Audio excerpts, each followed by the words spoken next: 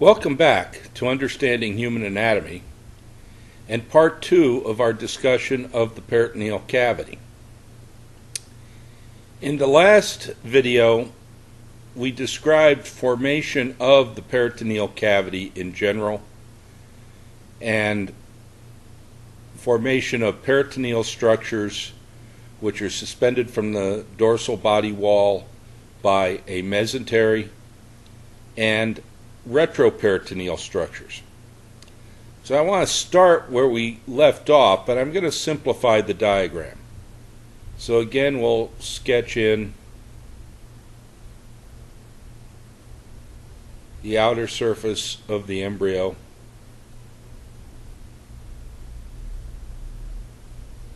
which is primarily ectoderm, and instead of drawing in a neural tube and paraxial mesoderm, what I'm going to do is draw in a vertebra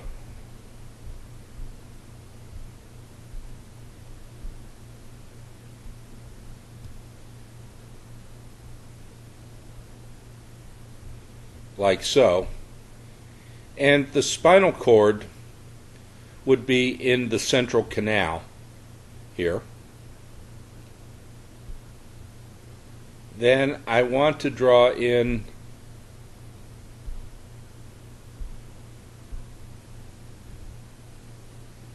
an aorta,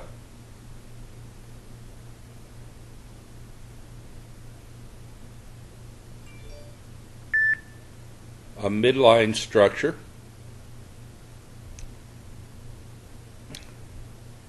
and then we'll draw in some intermediate mesoderm,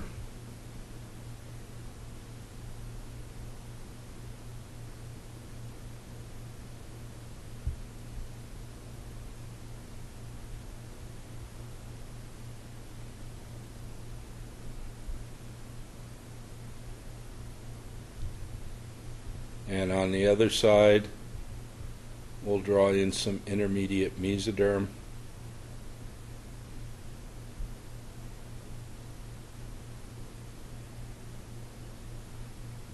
color it all in,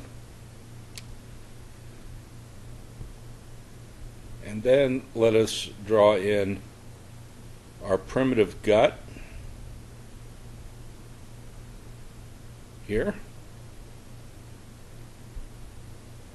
And now I'll sketch in the peritoneum, starting with the parietal peritoneum,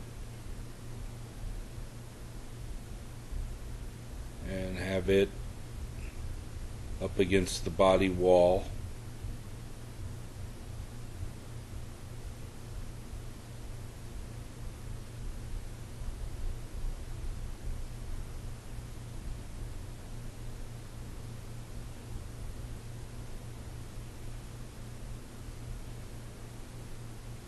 And reflecting down to become the visceral peritoneum,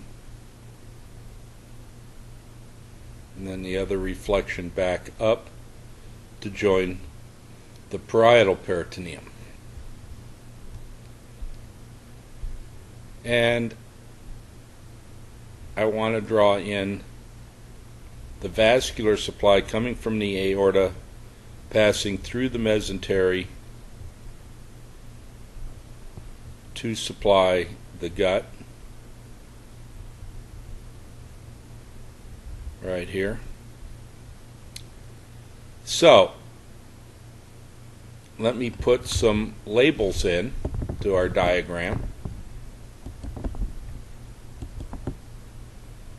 This would be the gut.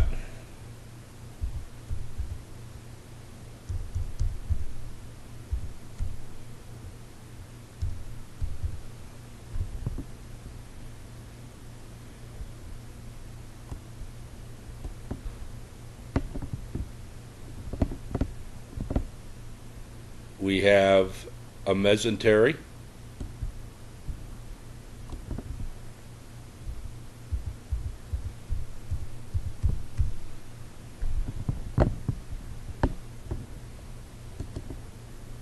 Draw a line over to it. We have visceral and parietal peritoneum.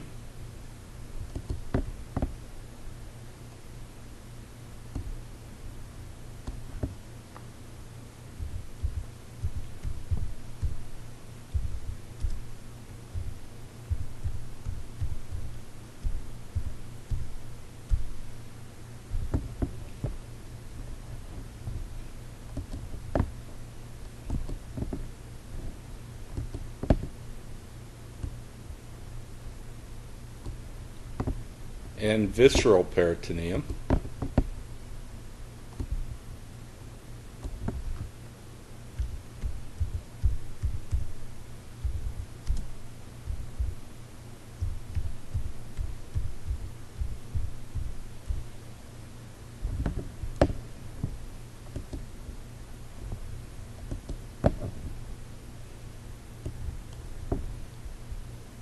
Right here.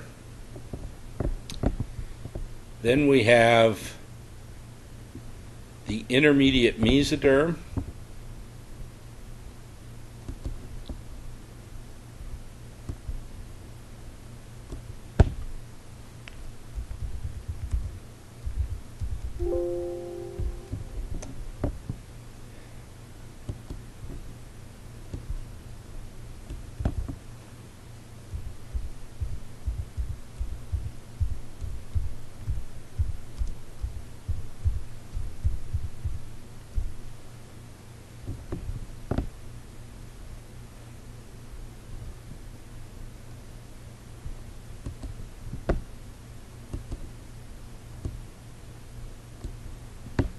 and the aorta,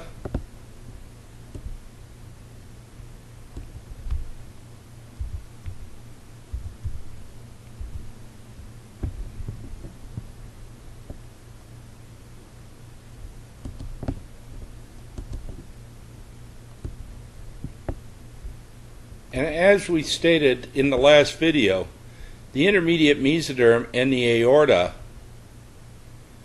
are retroperitoneal structures. But let's get a little more specific. These two structures develop in a retroperitoneal position. So they begin existence in a retroperitoneal position. So we can say that they are primary retroperitoneal structures.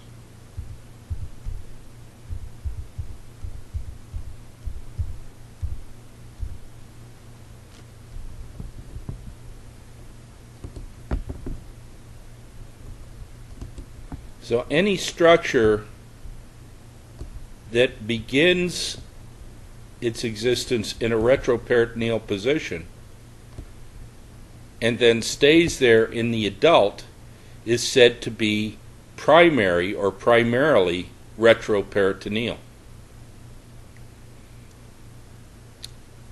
Now, we need to consider some things. While the embryo is developing, the primitive gut grows a lot faster than the body length. And as a consequence, the gut has to bend around to fit within the abdominal cavity. Also, the gut undergoes rotation along its long axis. It rotates in a clockwise direction when you're viewing it from above. And that also makes parts of the gut move around in the abdominal cavity. And as the gut moves around, some interesting things can happen. And we'll take a look at what happens next. So in the next slide, we'll start the gut to move. So we'll start by erasing the gut that we have in here now. And let me draw the gut shifted over to the embryo's left. So now the gut is over here. And we'll find that the mesentery will have to follow it, like so. And we'll have the visceral peritoneum around it.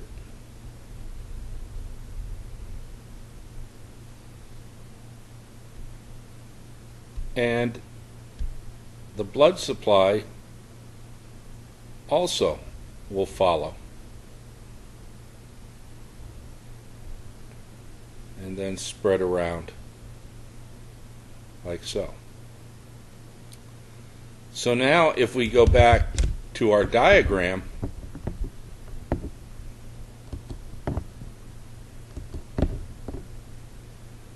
the mesentery is shifted over here,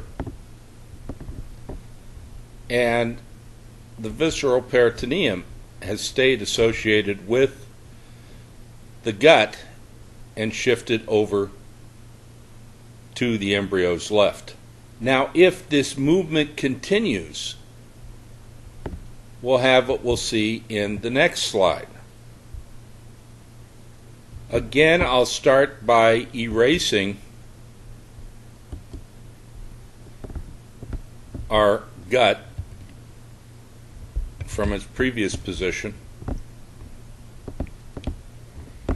and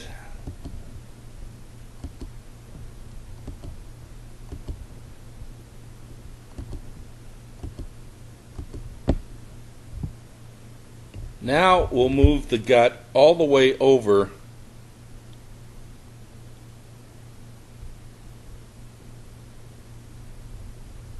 to the edge of the body wall, all the way over to the left edge of the body wall. And if I then draw in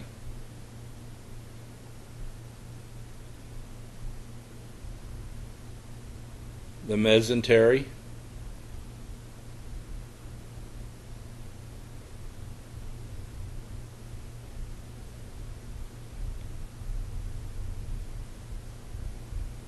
it would be like so.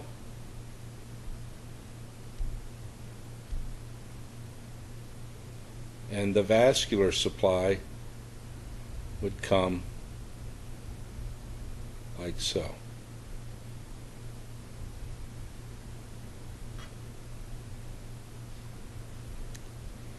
And you notice that over here on the edge, the visceral peritoneum is rubbing up against, it's pressed up against, and it will rub through motion up against the parietal peritoneum. And when that happens,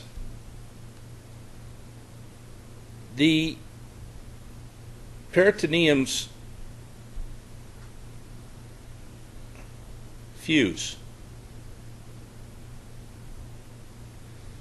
And as it becomes attached, the area all the way over to the beginning of the mesentery also becomes attached.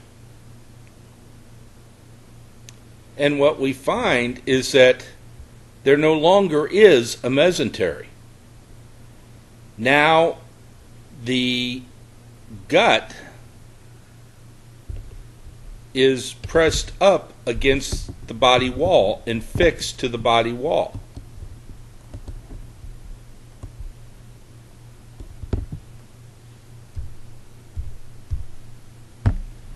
And the gut has become retroperitoneal. It has become secondarily retroperitoneal.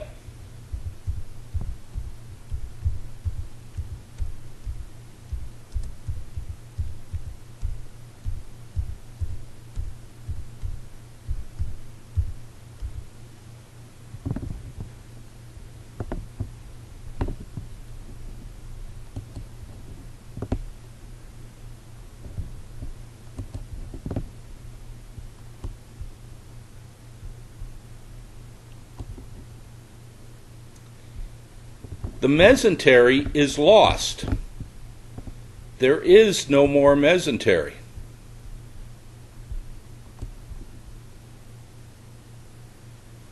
It's also fused to the body wall.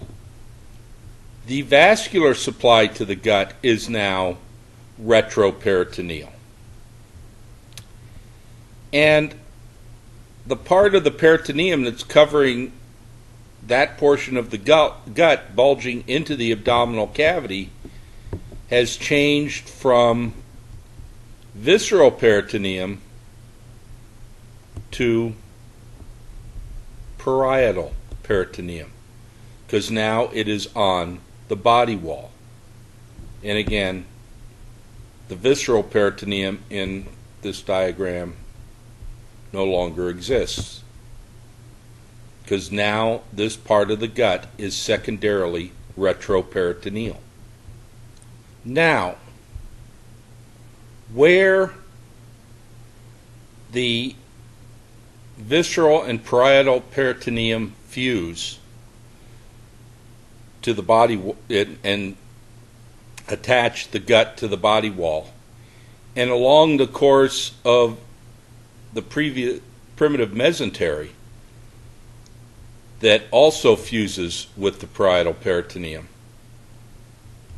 we have something called fusion fascia.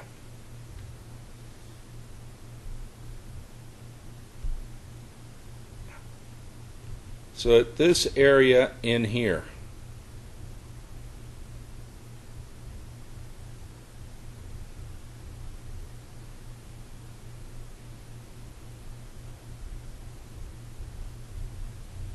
is known as fusion fascia. For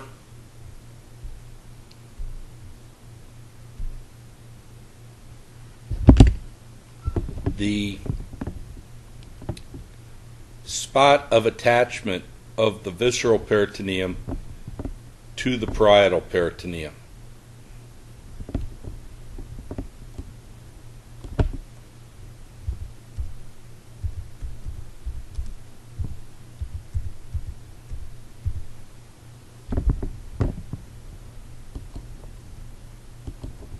So the fusion fascia would be this area in yellow.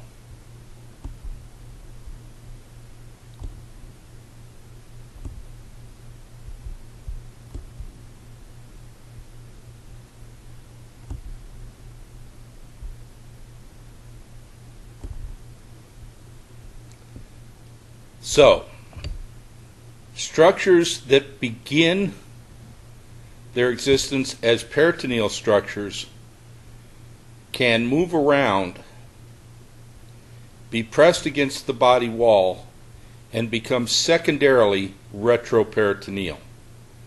And as they do so, they lose their mesentery. In the adult, structures that have become retroperitoneal secondarily include the duodenum, the pancreas, the ascending colon, and the descending colon. In the next video, I want to talk about how the peritoneal cavity gets partitioned into a greater sac and a lesser sac. Thank you for your attention.